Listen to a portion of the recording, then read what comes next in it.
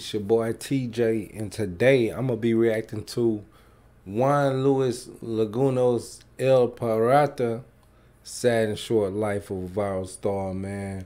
Basically, it's a young dude who got killed by, he was an internet star, but he got killed by the cartel. So I came across this, and when I came across it, I had to watch it. I have to see what's going on with this.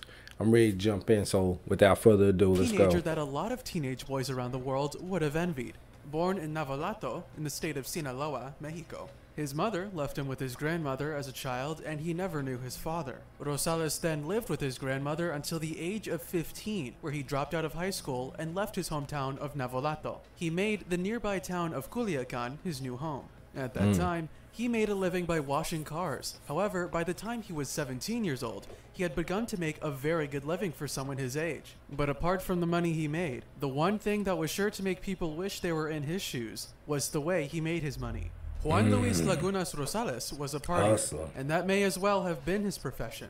He would post videos on social media of himself drinking excessively. Most of the time in the videos he made, he was either drunk enough to pass out or on his way there. His videos showcased him drinking bottles and cans of beer, as well as bottles of whiskey and other alcoholic drinks. Sometimes he would get so drunk that he would actually pass out. Strangely enough, his videos started going viral. People from all over Mexico and beyond found him entertaining. They liked watching him drink extraordinary amounts of alcohol. Hold on, bro. The silly jokes he made. I want to know why the fuck did they say Mexico when they show that white People dude? from all over Mexico.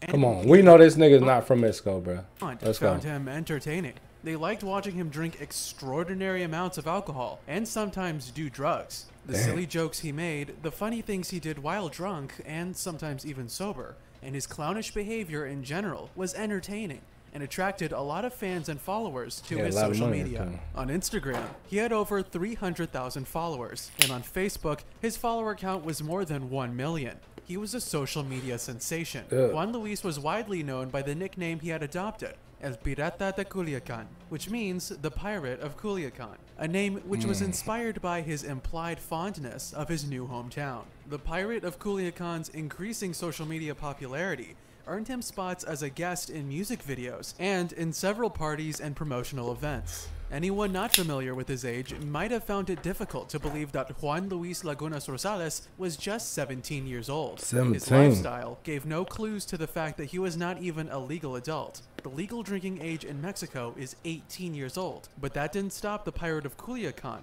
who was just 17, from drinking heavily as well as taking and sharing videos of his alcohol-filled lifestyle. It seemed that it was his aim to make people forget just how young he was. He would post pictures and videos of himself.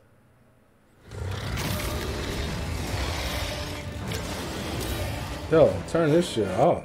On social media with expensive cars, motorcycles, and wads of currency notes. Juan often painted a beard on his face, which transformed his babyish features, making him look much older than he actually was. He also had huge tattoos on both his arms, a tiger and a pirate, as a reference to his nickname. In addition to all of this, the Pirate of Culiacan often posted pictures of himself posing with half-naked ladies and even different types of weaponry. It should not come as a surprise that his fame and lifestyle may have gotten into his head. He felt he could say anything that he liked to anyone at all. In his mind, he was probably invincible. It also shouldn't come as a surprise that he broke the law frequently and got away with it every time. Doing drugs, drinking alcohol as a minor, and flaunting weapons. All of these things he did boldly and even shared them online for all the world to see. Yet, the authorities turned a blind eye. Rather than getting a bad rep or a penalty for his gallant disregard for the law, what he got was a growing fan base, celebrity friends, and acquaintances. That's the world these days. Parties and business deals. It's crazy. The more daring he became, the more his fame continued to grow, so there was no reason convincing enough for him to stop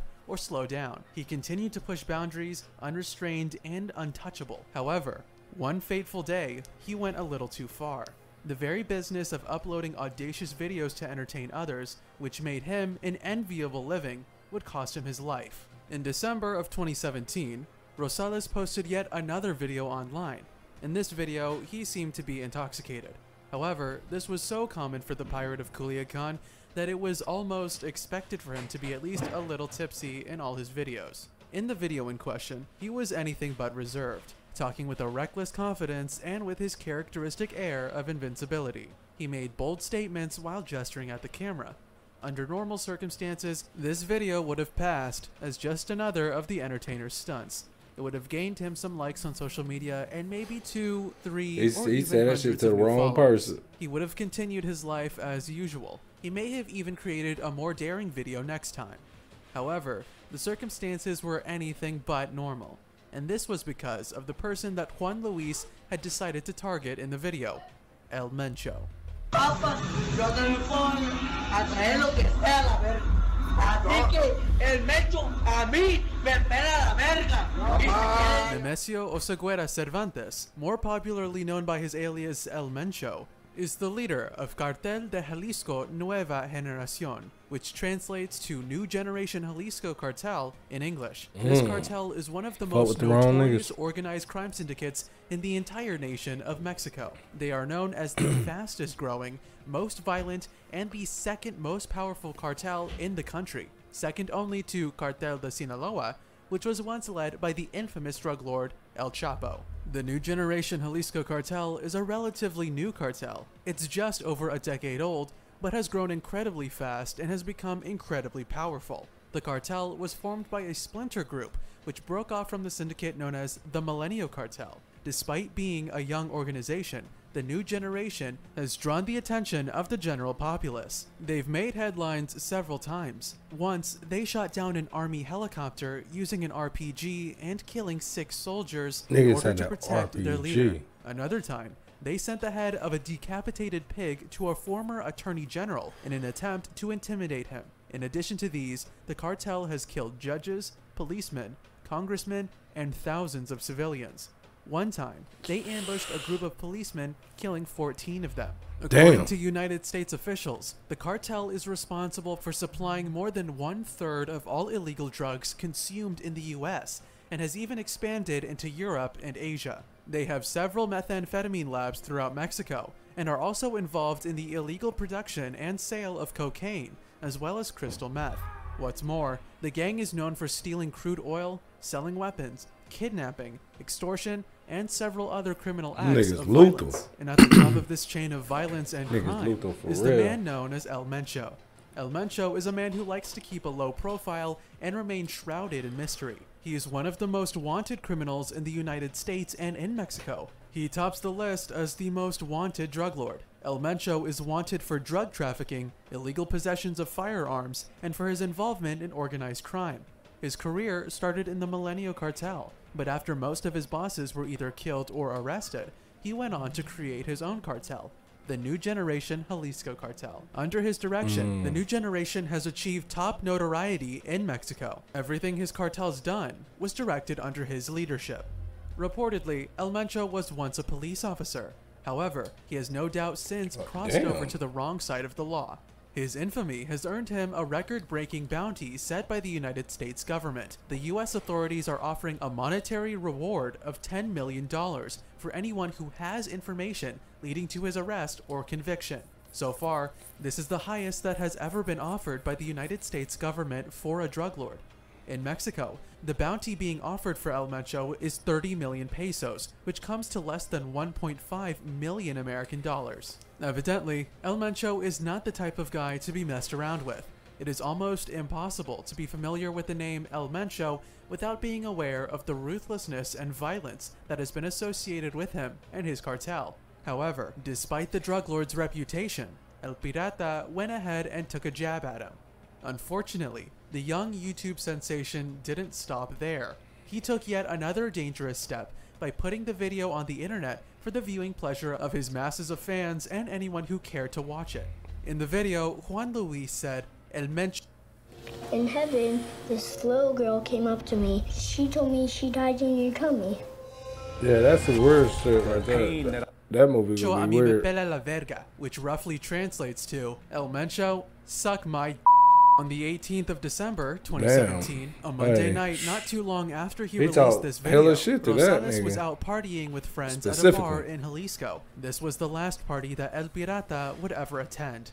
At around 11 p.m., The fun was interrupted by a group of armed men who burst into the bar and started shooting. Even though one of the employees of the bar, a 25-year-old, was also killed, the attack was evidently targeted at Juan. They pumped bullets into his body, killing the young internet celebrity. According to Raul Sanchez Jimenez, the teenager sustained between 15 and 18 bullet wounds. When authorities came to the scene, it was Juan's tattoos that they used to identify the bullet-ridden corpse. Juan's death was one of several during a year which ended as Mexico's deadliest year in recent history. Within the year of 2017, the country recorded over 25,000 homicides. This gave an average of 69 murders per day. The state of Jalisco alone had nearly 1,400 murders in that year. No doubt, Jalisco was a dangerous place. However, Juan seemed to have bitten off more than he could chew the moment he recorded that video and posted it online. The killers still have not been identified, and till date, no one has been arrested in relation to the murder of Juan Luis Lagunas Rosales. While some may have envied the life that the star once had, it's clear that being in the public eye had its drawbacks. He actually had a good sense of humor and often joked around in his videos about the fact that he was overweight. When he wasn't passed out from intoxication, he was a cheerful, fun teenager who was loved by his friends. However, to make the story of this teenager's death even more disheartening, Juan had been making subtle mentions of his attempts at getting a better lifestyle. Once, during an interview, he admitted that he sometimes takes his drinking too far. The young star had hopes of starting a singing career. In fact, he had signed a deal with a recording label. Unfortunately for him, in the words of his friend and fellow social media celebrity, Oseguera, even though Juan wanted to change and live a better life, there was no lack of bad influences. Juan Luis Lagunas Rosales had a short life and an even shorter career, both of which were ended by one wrong move that he wasn't even given a chance to regret. Don't forget to like this video and share Sometimes it so you don't don't miss get a out chance on new to videos. regret. Hit the subscribe button and turn on notifications. Damn, I don't Until know. next Think time. about that. That whole video is fucking crazy, man. Damn, shit gets real, y'all. Be careful out there in the field, man. You gotta be careful.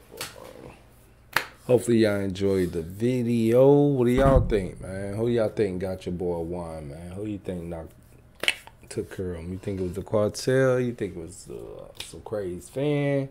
Or do you think it was the police, the government? You know what I mean? Comment down below. You feel me? But that's all I got for the video, bro. I'm out.